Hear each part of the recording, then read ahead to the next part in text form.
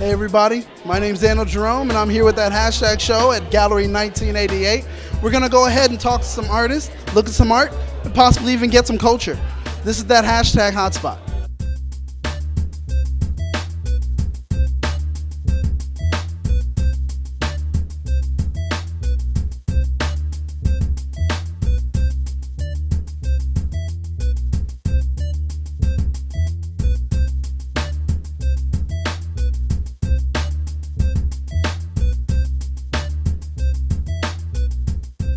This is the one and only Jensen Karp, man of many talents, wears many hats, the curator of this amazing place, Gallery 1988. Now, how did the gallery even come about? Well, Katie and I went to USC together, and I was coming out of the music industry, and I noticed that all my friends were spending $400 on sneakers and like $500 on handbags, but yet $20 on a dumb poster for their wall of like Scarface or like a baby and a carrot.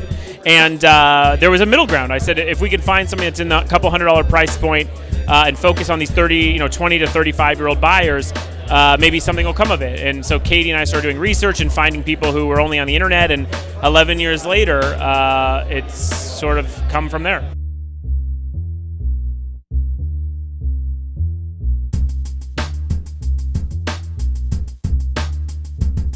I'm here with the co-creator of 8-Bit Worlds Collide, Roger Barr.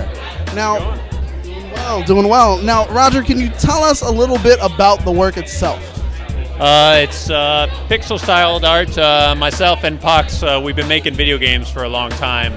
We made a Bobo's Big Adventure, Bionic Chainsaw Pogo Gorilla for Adult Swim. We're working on a new one now. So we take like that pixel art and decide to, make some prints, and this is our latest one. Now, out of this particular piece, what is the most insane battle that you have on there? Ooh, that's a tough question. You're putting me on the spot here. I'm going to say we got Devastator from the Transformers going up against one of the Dino Riders, which hardly anybody remembers. So. Well, yeah. I still do, but okay. Okay, good. You just dated yourself. Well oh, done. Clearly.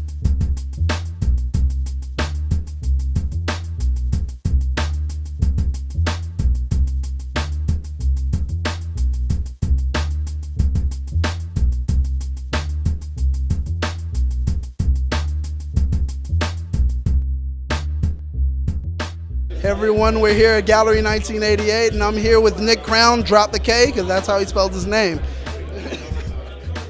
So, Nick, what did you do here? What's your contribution to the whole thing about art? With Beetlejuice this year.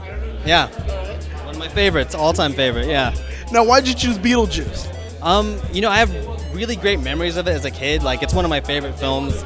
I'm a big, huge Tim Burton fan. Even the newer stuff, I know, guys, like, people like to hate on it, but he's an artist, so it's like, you gotta love it. Yeah, it's just, I don't know. I like dark stuff. I always like creepy circle eyes, stripes. I don't know. I wore a lot of black and white stripes for a long time, so I don't know. So you and Robin Thicke have something in common? We do. That's probably the only thing. I hope. Yeah, probably the only thing. I hope so. I hope so. Really no, yeah. So, how long have you been at it as far as art itself? Since birth, maybe? No, I don't know. I was drawing a lot as a kid, and decided to make it a career when I got to the college age, It was that or acting, and I went with art, yeah. So. Did you take any like training for art itself? Or? I did go to art school. I went to Otis here in LA, and it was a 4-year college, Went for illustration and graphic design and did that whole thing, yeah. I got a degree, man. A bachelor's. Now you said it was either art or acting. What do you mean when you say it was art or acting? I was a kid actor, a child actor. Yeah, when I was a kid. In what? Well, we were at Crazy for Cult, and I was in a bit of a cult movie. It was called Surf Ninjas. Surf Ninjas. Wait. So you were in Surf Ninjas. Wait. Which one were you, Nick? I was the little kid. I played the Game Gear. I was the younger brother. I didn't have a beard then. I was roughly the same height, though. So.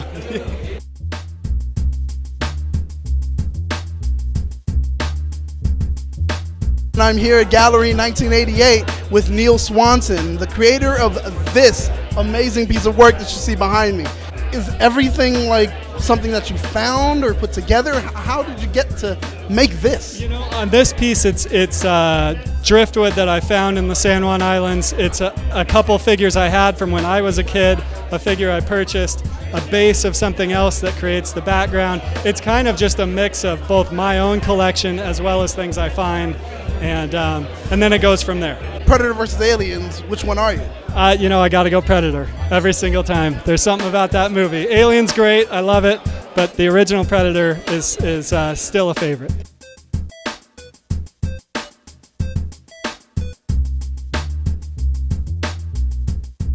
And I'm here with Jill, who did some amazing work that I need to go ahead and talk about. You have 3 pieces here tonight. Yes.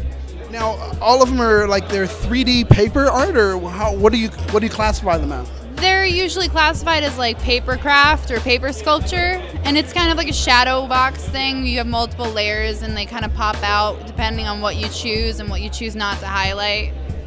I'm saying, like, right now, literally, even though it is like 3D, the art does literally jump out at you. Like, I was walking around and I was like, oh, what is that? I need to see this. Someone tell me what this is. Like, it looks great. And you've only been doing it for a year? Yeah, I mean, I just started paper sculpture, I'd say, like in June, so even less than a year, I guess. Yeah, this specific medium, yeah, less than a year.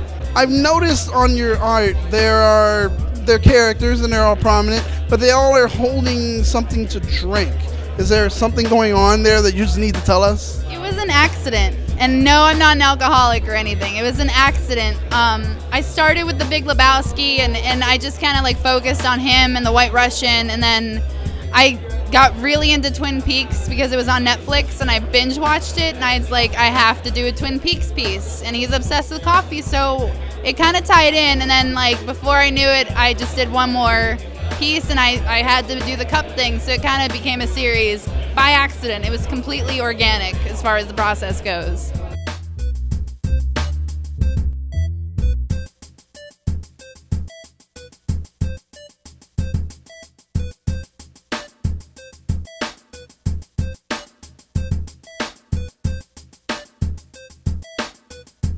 I'm here with Keith, standing next to his artwork. I'm going to go ahead and ask you some questions because I want to know more. What's your inspiration for what we have right here behind us? So the top one is Stargate. I remember seeing it in theater opening day when I was a kid, and I love the design of the characters, the guards. So I was going with Horus here. Now, if you could explain to me what I'm seeing down here, because I'm afraid already by what I see, and it's a Papa Duke.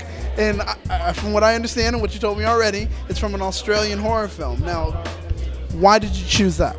It's a new horror film. It's doing really well and picking up a following. And I don't know, I really enjoyed the film, and I think it's gonna pick up a lot of traction, and people are really gonna enjoy it. So I wanted to kind of get ahead of the curve and do one my own first.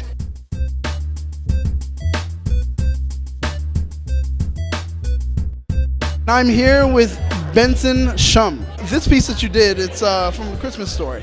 Why did you choose that? As far as all the things you could have chosen, why did you choose that? I'm a big fan of Christmas. It's like one of my favorite seasons, you know. And I grew up watching that film. And every year, it's kind of like a tradition. You just always watch it. It's always on TV, and yeah, I just love it.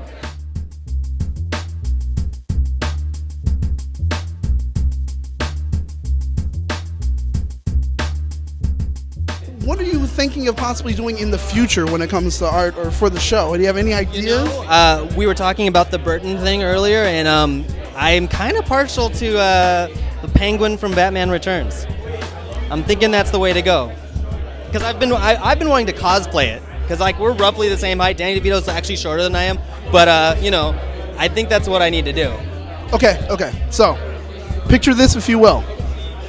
You doing the art and then showing up cosplay as the Danny DeVito Penguin. Dude, if I can do it, I'll do it. Just between you and me and the world, what's your favorite piece here? To a good question. I like Batman Returns. It's a poster up near the front because no one's ever done a Batman Returns piece, and it's clearly the best Batman movie. That's what Danny DeVito is the Penguin. Clearly, it's the best, and no one gives it the credit it should because it's not the first Tim Burton or by Christopher Nolan, but they're wrong. Paul Rubens plays Penguin's dad for no reason. There's amazing things that happen in the film. No one gives it enough kudos. So.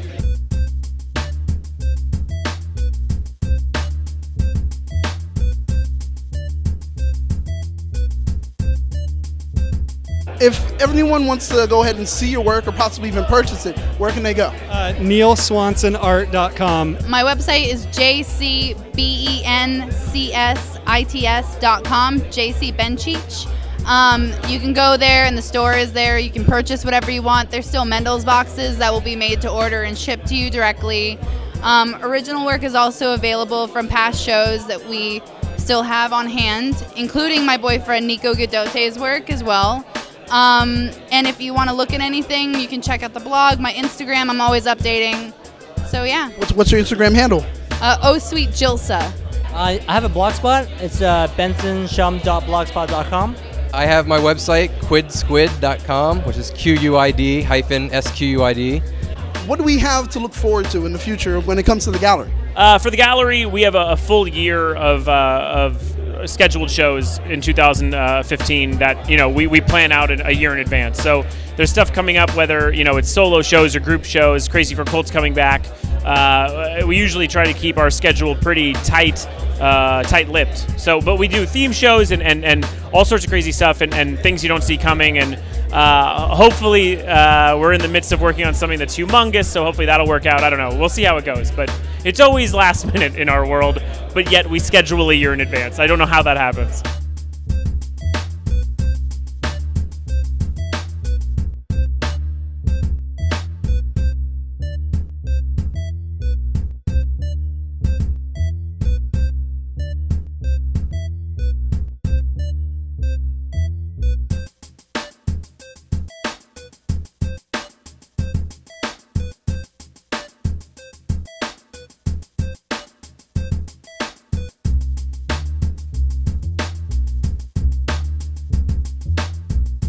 We had a great time here at Gallery 1988. We saw some things, we learned some things, and I think I had a little bit of a feel, so that's great for me. If you want to buy any of the art here, you can go to gallery1988.com. You'll be able to see all the art and possibly purchase some. This has been that #Hotspot. Thank you.